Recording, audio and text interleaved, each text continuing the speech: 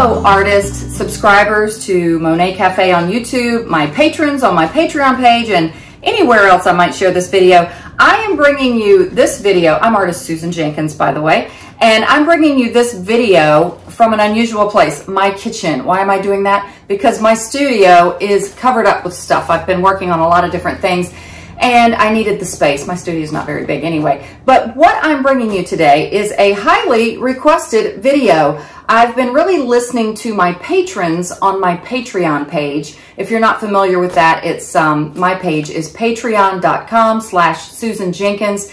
It's a way you can support my channel and also get a little extra content and a little more communication. It's more of an intimate group, and my patrons actually have been the reason for a lot of my recent videos. I ask polls or get their suggestions, and this was so recommended. It was one of the most recommended videos I've had in a while, especially from my patrons, which is, you know, we make all this artwork, and it's like, what are we gonna do with it? We hope to sell it or display it or put it in a show. And I know I have shared in the past ways to put your artwork in these protective clear bags. You know, you can take it to little events you might have. It's a good way to ship it. But sometimes we want to actually frame our artwork, and that can get very expensive. I'm sure you're aware. Even if you go to like Michael's or some of the framing stores, and they have this little thing, they give like 40% off, and it's still expensive. So I've come up with, over the years, ways that I can do some of the framing myself and save some money. So that's what this video is about. I think you're gonna have some great information, some money-saving tips, and hopefully get some of your beautiful pieces of art framed, ready to display or to sell. All right, let's do this thing. All right, first I thought I would show you what does a professionally framed piece of artwork look like. I actually had this piece framed. I haven't sold this because I like it hanging on my wall. So this is a frame that I actually purchased. It was a standard size frame. What is the size? Like 16 by 20? I like to work in standard sizes when I can, because you can find frames that you can finish the framing process yourself. So what does it look like? It's got this, it's called a dust cover on the back, and that's what this paper is that's on the back of the frame to kind of cover up everything that's going on behind here. And I'll show you what's going on behind here in a minute. And then they do a really nice professional job of putting the wire here, and they actually include, I love this idea, they include, if you sell this to a client, they include the hardware to actually hang it. That's a nice little touch, right? Then also too, they have these nice little plastic stoppers on the bottoms of it to kind of hold it away from the wall. All right, and they just have that on the bottoms. All right, so now I'm gonna show you what's going on behind here, what tools you need to make your frames look professional like this, and get your artwork ready to go. Okay, here we go. All right, I'm gonna get started here showing you my basket of framing goodies. I've got a basket. When you have a small studio like I do, you learn a lot of creative storage options. And because I don't do this process a lot of framing or finishing the framing of some of my pieces, I need a place to, you know, not have this in the way. So I have a shelf that's up high that I keep all of my framing goodies. All right, time to see what's in my handy dandy framing basket. The first item is the dual driver point driver. It's made by Logan. It comes with the way to load the points right here. You basically just pull this back, you load more of the points, and you close it up, okay? So, and this one is about $65, and it comes with 600 points. You have to buy extra, you know, when you're running out. Okay, so it's really, really easy to use. All right, the next item is this tape gun. I couldn't remember the manufacturer for this tape gun. It's called an ATG gun, an adhesive tape gun. But Scotch, the company Scotch, makes one of these, and different companies. I found them on Amazon. They range anywhere from $25 to $50. I think more towards the $50 range. And they have different thicknesses of tape. I can't remember which this one was. And it wouldn't say on here, right? it looks like maybe about 1/2 inch of tape, okay? So, and I keep my instructions in here on how to load it. It's just a good idea. I found it online, how to load the tape dispenser.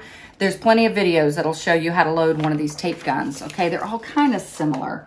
All right, so there's the next thing in there. And then the next thing, oh, and you can buy these, I think they come like 6 rolls for around $20. The next thing I have is the dust cover trimmer, the little trimmer that trims the paper off the edges. This one, I couldn't find the name brand. I think the guy who helped me frame it maybe gave it to me. But they have one also made by the Logan company called the Logan Dust Cover Trimmer. It's around $15. Okay, and of course you will need some of the brown paper, okay? And I think, yes, they are about $12. It's called dust cover paper. They're about $12 for 30 feet of 30 inches. That's a general idea of the price. So again, this is not, of course also too, you will need some of the wire for putting the wire on the backs of them. You will need some of the picture hanger hardware, and they come, I get things on clearance sometimes. Different sizes obviously are for different weights of how heavy your painting is. Also, they have different gauges of wire if it's a bigger painting. So that's kind of a common sense thing as to how much, how thick or how heavy duty the hardware is for that. So that's pretty much the rest of the things that are in my basket here. Okay, so let's take a look at how we're going to approach this. This would be, in the example, as if you just bought a frame that had glass in it, okay? Both of these. Ignore the fact that I already have these little things that are called points in here. Normally, they would not be in here, okay? And this glass is very dirty, all right? So I'm just doing this for demonstration purposes. Now, there are 2 ways that you can do a pastel painting.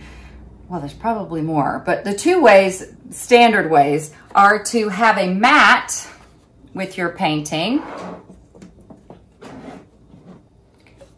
of whatever color, you know, or to frame your piece not matted, okay?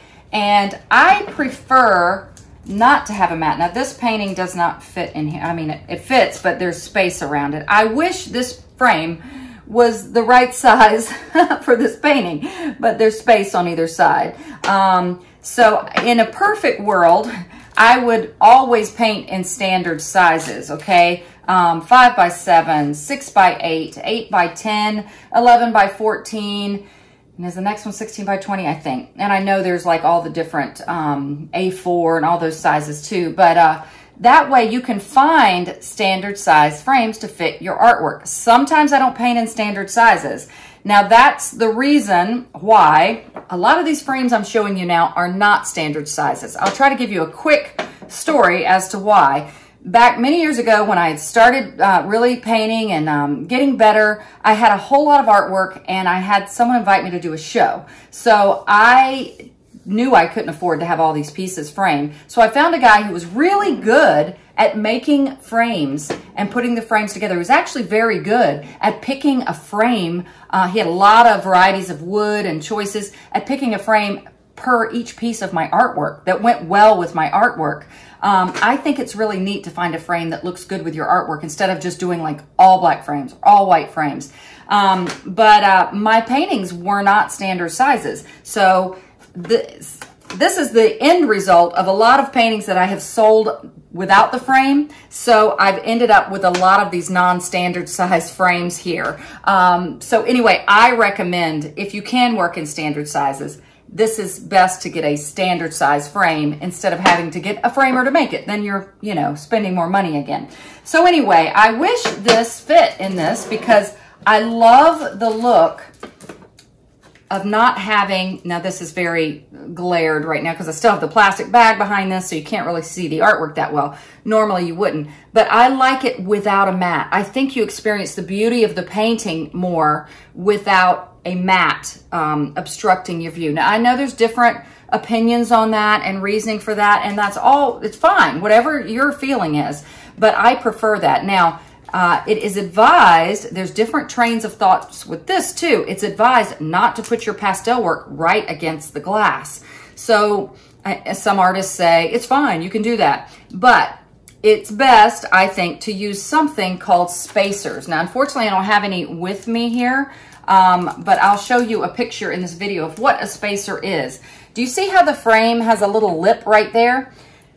That is where a little very thin, it's like made out of plastic, little spacer, you can buy them at framing stores in strips, and you can cut them. And you literally just cut the spacers. They have a little adhesive on one side to fit the spacers right in this little groove area. Very good too. So when you get that little spacer in there, around there, and you put your artwork down, it's not touching the glass. It's touching the spacer. Again, you'll have a board backing that will fit the actual frame. So that's the way I prefer. My in a perfect world scenario is without a mat, but because I had been working with all these non-standard size frames that I have, I might as well repurpose them, right?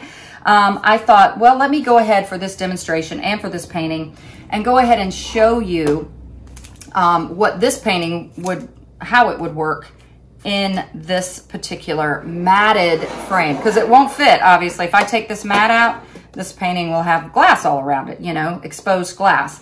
So I've got to figure out how am I going to crop this now. And a lot of times it will work. If you have a mat and the painting's a little bit bigger than the matted area, you can kind of maneuver it around and find a way that it would crop nicely. So I think I'll kind of crop it like that. Yeah, maybe like that there. And that should work. And also too, let me show you another little tip about the mat.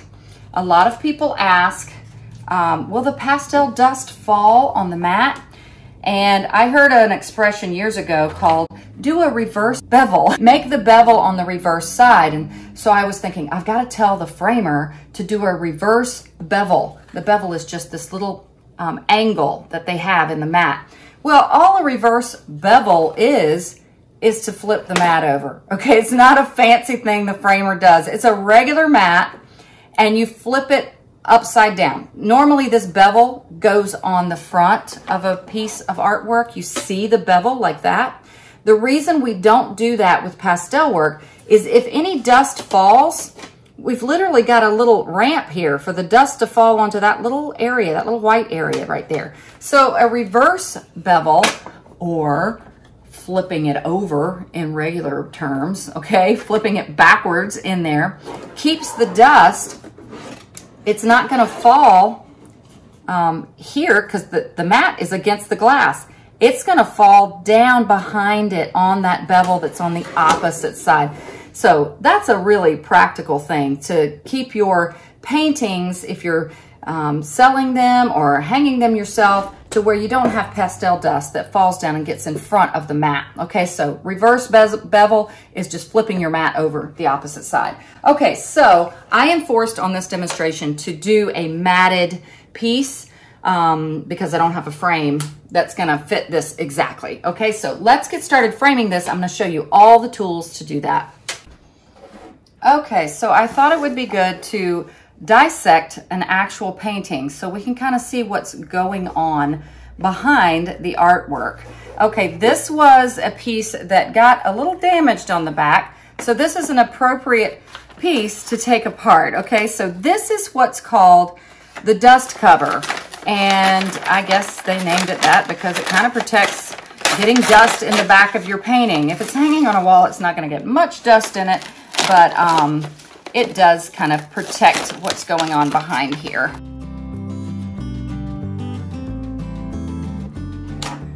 Now, these are called points that are literally the little points that go into the frame that hold the mounting board down so it won't wiggle around. And I'm going to actually take these out. And sadly, I cannot find my pliers. My husband does home renovation. We have a garage full of tools, but I cannot find them right now. So I'm using these little scissors to get these little points out. They come out pretty easily. You know, it's not too hard. So I'm just kind of pushing down and pulling them out for now. Okay, now we have our points out and we have our mounting board. This is just a foam board that fills up the entire back of the frame, you know, pretty snugly. You want to cut it kind of form-fitting to the frame. Okay, so there's the mounting board. Now this was a frame that was done with a mat. So I'm going to pull it out gently. A piece of art, I should say, with the mat. I have it upside down. And this is a painting that I did that was of a plate of sushi. I love sushi. Now I'm hungry. Darn it. But anyway, I wanted to show you. This was one that was done by the man who did some of my frames for me many years ago. And he actually mounted my artwork to a mounting board. Okay, see how it's mounted on there? And if you want a good video of knowing how to mount your artwork, it's best to mount the paper before you paint it, but you can do it if you're very careful after you paint it. But the good video I was going to recommend is one by Alan Picard. If you just look up Alan Picard on YouTube and mounting, it'll pop up. He shows you a really great and affordable and kind of easy way to mount your work. I have ways that I do this myself without mounting it to with any adhesive, and I'll show you that as well. But that's it mounted to a board, and then it is taped with a hinge system to the back of the mat. This is taped literally that there's a piece of tape that is taped down on the artwork, and then a piece across to hold it more snugly, and then a piece across this piece to hold it so that you have a hinge. Now, that again is what goes into the frame and the mounting board. Once again, you see that. Now, I'm going to show you a couple of little things of how to use tools to do this yourself. So instead of doing this one, putting it back together again, I'm going to show you literally how I cut the board. And again, a little disclaimer, mine might not be as professional as some would like it. If you're going to have a piece of art in a show or giving to a client and you're just worried they're nitpicky or they're going to take the back of the painting off and you want it just right, I mean, you may want to consider the professional framer option, but I have ways that I can do it that work for me. Okay, so now, this is the one that has a mat in it already. I'm going to use it with this other painting that I did that doesn't necessarily fit it, but I'm going to crop it, okay? And again, this has the plastic on it that will come off. Okay, so I'm going to crop this painting to about so that it fits in here. Now I need to cut a board that's bigger than this one, okay? Bigger than this one to fill up all of this, okay? So I'm going to use another piece of this foam core board, okay, to cut it to fit the back of this. This one's a little messy, but again, I take more time to make this look really nice when I'm not just making a video for you guys. Okay, so I've got to cut that to fit that. And, but for that, well, actually, I'll go ahead and cut it, but I want to show you, we've got to clean this really good because once you put your artwork in there, you don't want anything in there because you're going to close it all up. And if you see a little dust speck, it's like, oh man, you got to take it all back apart again. But let's go ahead and just cut this mat board. I'm going to show you another tool that you can use for that. All right, so how big is our opening here? It's about 11.5 inches. So I wanna go just under that because I want this to fit. You don't want it so tight you can't get it in there. So I'm gonna go about 11.25, just a little bit more. Let's do 11.25. So I'm just gonna make a mark on my board.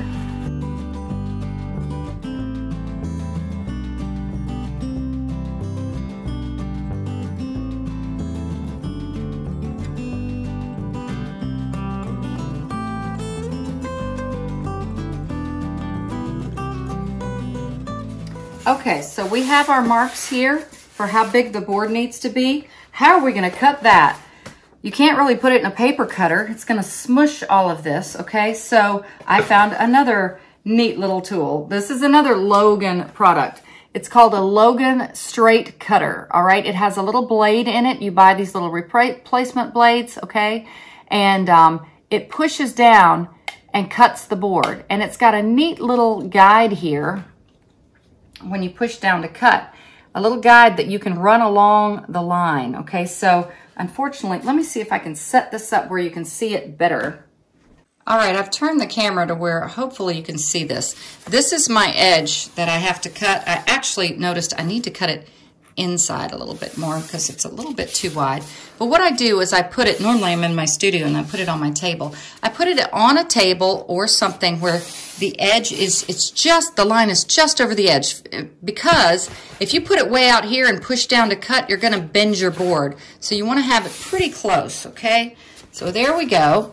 Now, I put my arm down to support it. Here's my little Logan straight cutter. This is that little groove I was telling you about right there that you put along the edge of the line once you make a cut. But this is where you press down and you go ahead and you kind of get a cut into the board.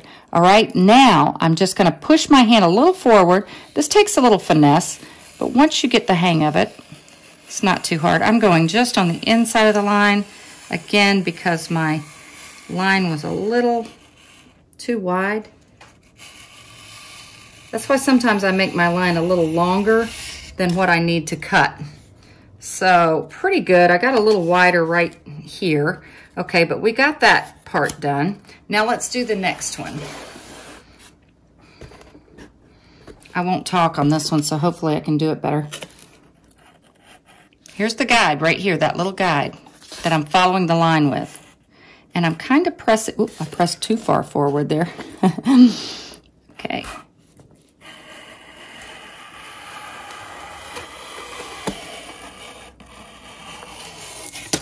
All right, so there we go. So we got a nice cut. Okay, I did, that's where I pressed too hard right there. But okay, but that's pretty good. That's good enough for putting in the frame. All right, let's put it together. Okay, so now I have my board, little edges there. Got my board to where it will fit in the spot. Okay, so now if you have been using the clear bag system like I do, sometimes I always include a little instruction sheet to anybody who buys one of my paintings about how to frame them and also how to get them out of the bag. If the painting is too snug and you don't want to smear it, you can literally just cut the bag off of it. That's what I'm going to do in this case. I'm just going to cut it right off of there. And I'm going to do it from the back so as to be careful.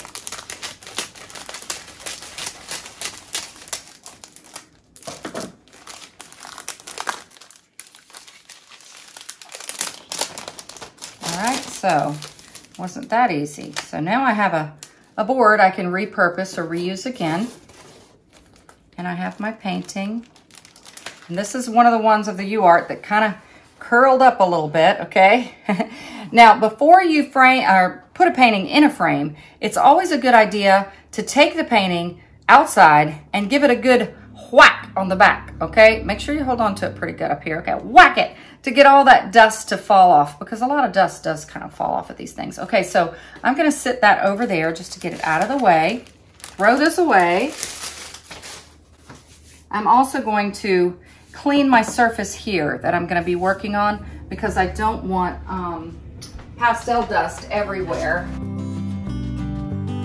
Okay, now I want to go ahead and position my painting to where it will fit in here nicely, okay? We know that this is going to fit in here, okay? So that means I've got to get my painting to fit in here where I want it, okay, before I put it down in here. Now this is what I was saying again about a reverse bevel. With a regular mat, the bevel is normally here, okay, where you see it. Now the guy who helped me with some of this framing years ago, he knew that this was gonna be on the back side, so that's where he made all his cut marks. The reason why is because you don't want pastel dust falling down in that bevel and showing right there. So a reverse bevel is only flipping it around, so the pastel dust falls behind it. So we want to make sure this is very, very clean, okay? So I'm going to get my kneaded eraser and clean that very good before I put my painting in. Okay, so we want to get our painting positioned in here nicely. And it does not fit this board. I did not mount this. So this is working with an unmounted piece of artwork. And unfortunately, my board is a little warped too. I gotta smush it down here. All right, so let's see where this mat lines up. And I'm gonna kind of look, I would like my signature to show in it, but I want it down as much as possible. All right, so let's see about like right in here. I wish my UArt paper had not warped. Okay, so that's kind of nice right there. I need to move it over just a tad.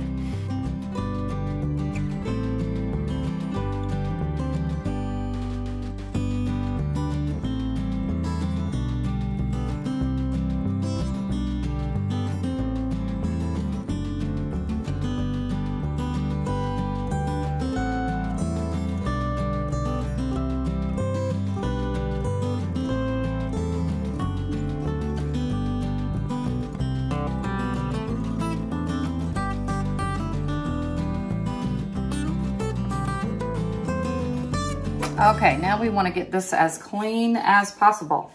So you can take the glass out if you like and do it, or you can do the fast method like I'm doing now to get this done. Now this stuff does shed. There are different things that you can use rather than a paper towel to keep the little dusty particles from getting on the glass. But usually I'm pretty good at getting it all off.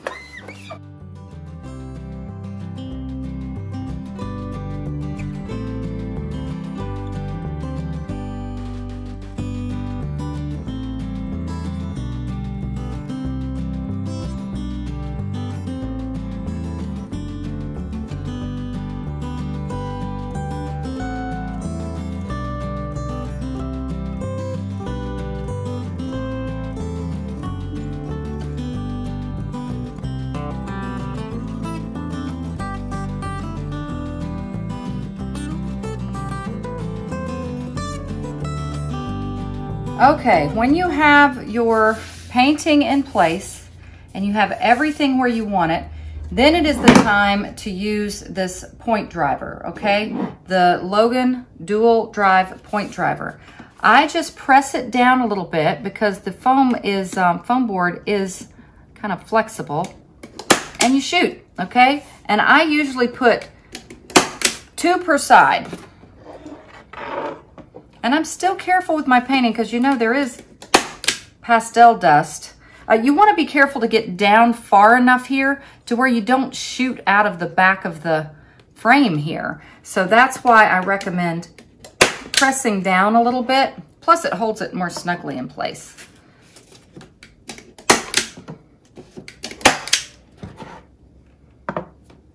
And again, if I wasn't just making a video rather quickly, I would peel all this off before putting my new tape on and paper.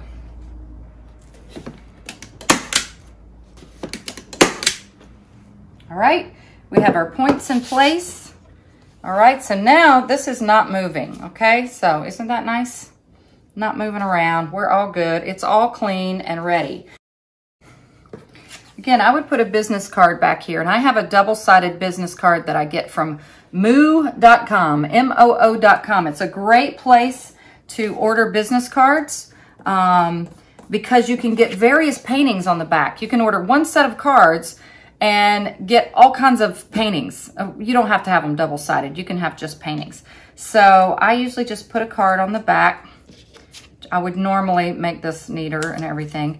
Make sure you put it, it doesn't really matter because it's going to be covered up, but I still like to put it where it's going to be right side up if somebody takes the painting apart, okay? So I've got my business card there. Now, we gotta put this dust cover on, which is the brown paper. It just looks like packaging paper. So how we're gonna do that is we're going to use the ATG gun again. Okay, so this gun is going to hold all of the tape that you use to adhere the paper to. All right, so adhesive tape gun. We're going to squeeze the trigger after we press it down, all right? So I'm gonna put it down. Sometimes the back of your frame is really wide and makes this easy, and sometimes it's really narrow. So you gotta pay attention to what you're doing here. Then you let go of the trigger as soon as you're ready to release it, okay? So turn it, push it down where you want it, pull the trigger, roll, keep the trigger pulled, roll, roll, roll, roll, roll, let go. Again, oops, and be careful because you'll get your fingers on it. Press the trigger, roll it, let go. And I've got one more time to do this. Press the trigger, roll it. Okay, there we go. So we've got our tape in place from our ATG gun. Now we're gonna do the dust cover paper, which is the brown paper, like this, that comes in the rolls.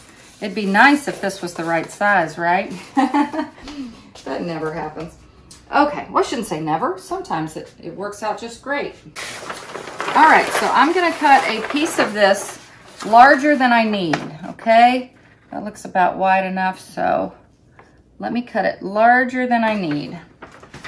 Okay, so we have our dust cover paper. You do not have to worry about cutting it exactly to the size. That would be so hard, right?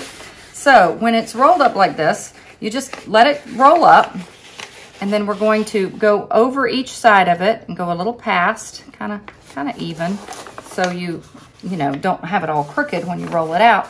And then we're literally just going to roll it down the sides here.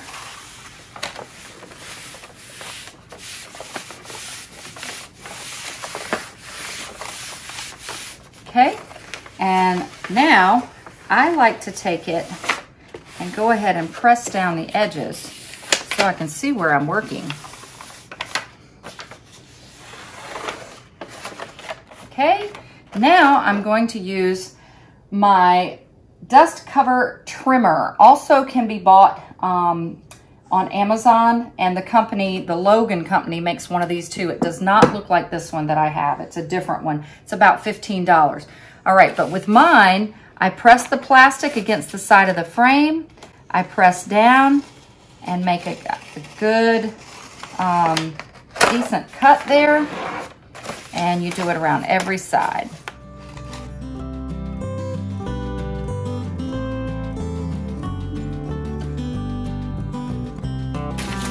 And look at this, isn't that nice?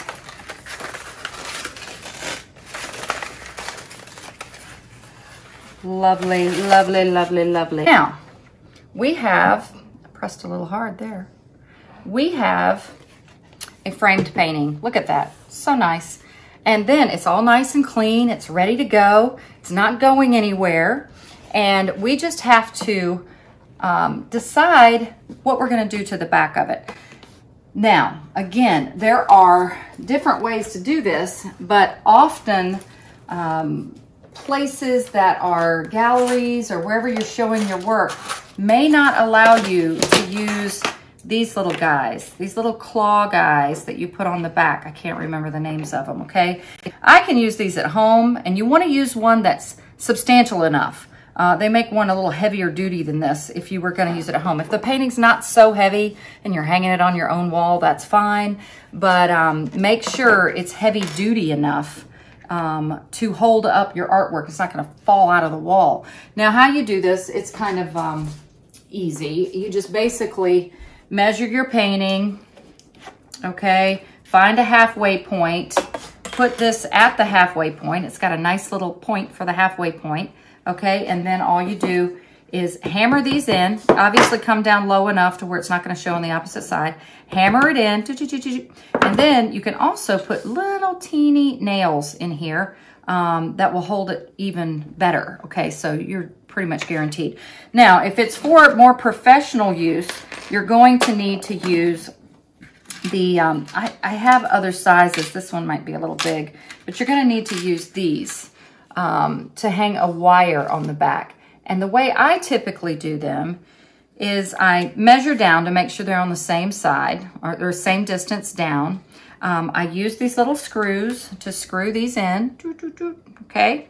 Holds it nice and snug. And then you use your wire. You get a little, any needle nose pliers usually has a little wire cutter in the back of it.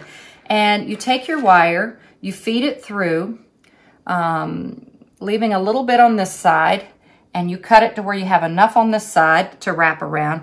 And I'm not gonna go through the technique of, you know, how I wrap the wire, but there's different ways you can wrap it just so it's nice and snug and a clean cut so it looks nice and clean on the back like that professional one that I showed you to begin with.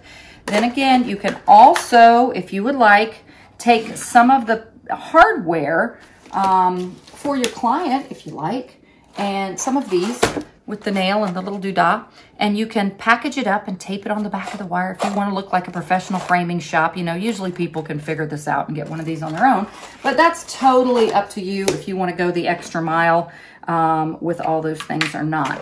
So that's basically it for getting it framed. And again, you might want to do something more and go ahead and sign your piece here. Put a date on it if you like. Sometimes if you have your artwork in a show, they require something else on the back of your painting. So I don't focus on doing a lot of shows because my life is so crazy. But maybe one day I will, and then I will do all those things. So this, again, is a great way, if you don't do a lot of framing, is to have a basket or a place you can keep all of this put away. So, you know, it's not just hanging out in your studio, you know, taking up clutter if you have a little studio like mine. Now, I keep this out, not in this basket, because I use this all the time. All right, let's set our painting over here because I use this tool all the time for packaging up my paintings in the clear bags. By the way, one of my patrons, if you sign up to become a patron before January 31st, I'm going to be having a drawing on February 3rd to give this little painting away. It was one I did in a demo, and someone can win this painting if you become a patron. All of my patrons are eligible, but even if you're a new patron before January 31st, you'll be eligible for the drawing. And you still have to be a patron by February 3rd when I do the drawing, but somebody's going to win this cute little painting. But anyway, this tool is the one that I use to, oh yeah, also too, on the back of this one, I included the sketch and I included my business card. Okay, so, and if you ever do a sketch of your work, it's a good idea to go ahead and include it, you know, unless you really don't like it. So these are the foam boards that I cut with this cutter to go behind all of my little paintings. This was another demo I did. And by the way, I added more glittery sparklies to these with the iridescent pastels. So anyway, make it look neat, make it look professional, and, you know, take the extra steps to do that, and it'll really, really make a difference when you're selling your artwork. You'll look professional. People will recommend you. And if it's big enough, I include my pastel paintings and framing tips on the back and a business card. Okay, now once again, I know I've shared this a lot about these little clear bags I use. These are handy dandy for having in your studio. If you're going to keep your artwork around, you can touch it, you can hold it. If somebody wants to buy it, you can ship it out in these. You can take it to little shows and have these in baskets where people can hold your art. And it's a lot more affordable than framing every single piece, and a lot less bulky. You have plenty of room in your studio to keep these versus framing every single painting. Now, again, where do I get these clear bags? I used to use this company, Crystal Seal, and they were more expensive. They're really nice bags, but they were more expensive. Since then, I've been ordering them. I think that might even be the same bag, but I order it from a company called clearbags.com. It doesn't say it on the bag anywhere, but you get a whole lot more. There's 100 9x12 bags in here, and I can't remember what I paid, but it was not bad at all. Now, on the site, the clearbags.com site, it takes a little while to find the bags that you need, but I'll try to give a little link in the About section of this video to get to where you need. And then you've got to order, you know, the right bag. Okay, so there's a couple of different ways to order these. This one has the adhesive on the top part of the bag. And a lot of people like it this way, but some people like it where the adhesive is here, so that if you remove the adhesive, you can take art in and out without it sticking. I actually like it here because I don't really take my art in and out of the bag. I put it in the bag with this on it, so I don't have a problem with that, okay? So I put it in here, and then I take the, and I have a video where I show you how to slide it in. I have a technique where I blow the bag so that when I slide it in, my artwork doesn't smear all the way down it. But then you peel this off and you fold it over. Sometimes if the painting's a little smaller, I might have to make it more snug. But anyway, the reason I like it there and not here is when the seal is here, sometimes I take it off just to do a little something, put a card in, and this is always sticking all over my hand. So I prefer the adhesive on the top part of the bag, okay? So that's the company, www.clearbags.com, all kinds of different sizes. That's another reason working in standard sizes is good, because you can find standard sizes to fit your paintings. This was not a standard size, so I had to, you see how I had to fold the bag over. It's doable, very achievable, but if you work in a standard size, it fits the bag perfectly. And again, cut a piece of foam core board to put in the back. Okay, so that was a lot of info, and I gotta tell you, I'm gonna have to edit this video like crazy because I had so many phone calls during that process, and I gotta clean up fast because I gotta cook dinner. All right, guys, happy painting.